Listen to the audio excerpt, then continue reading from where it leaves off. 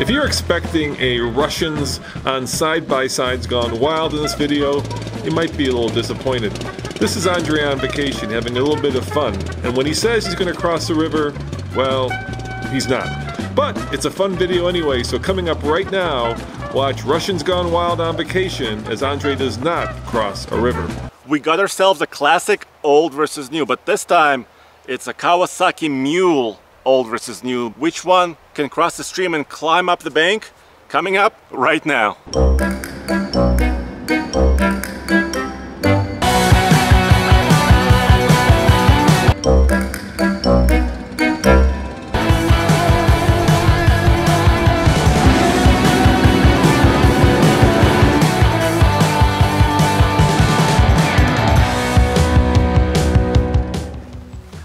This is a 93 Kawasaki Mule, and it's a very basic one, two-wheel drive, but check this out.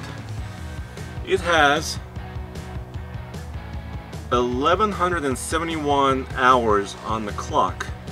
That may not seem like a lot. Actually, it's not a lot of hours, but over 25 years this unit has seen some life, and it's very simple.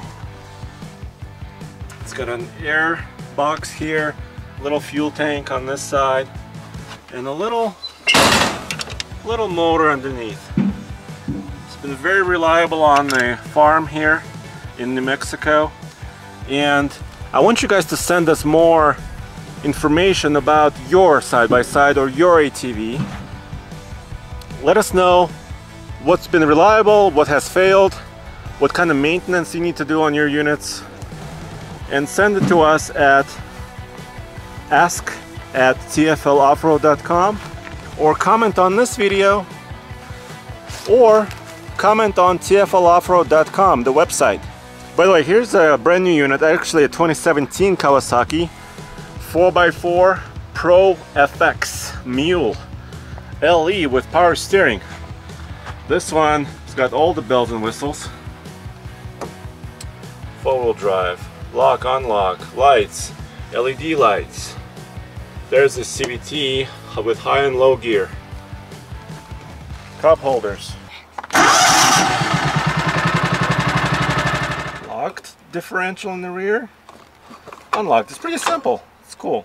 You got your choke, you got forward gear, neutral, and reverse.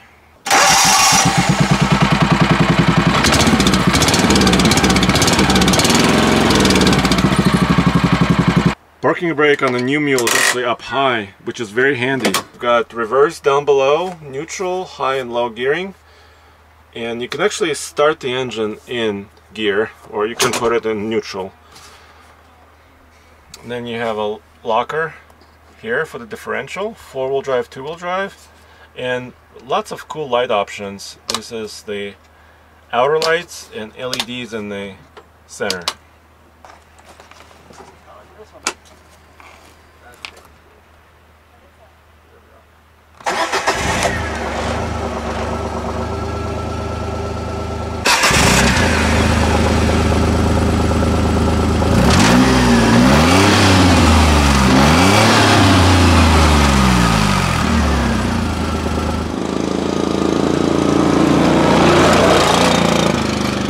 Maximum trailer weight 900. Hey, it's not bad. Here's the new rating. A lot more now, but a lot more expensive too.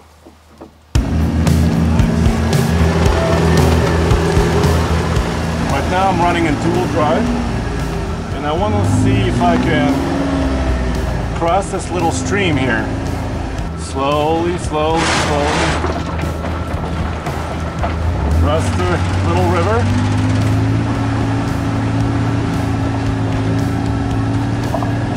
The water is running a little bit low today, or this season I should say. And this is two-wheel drive. Really, really easy. Let me see.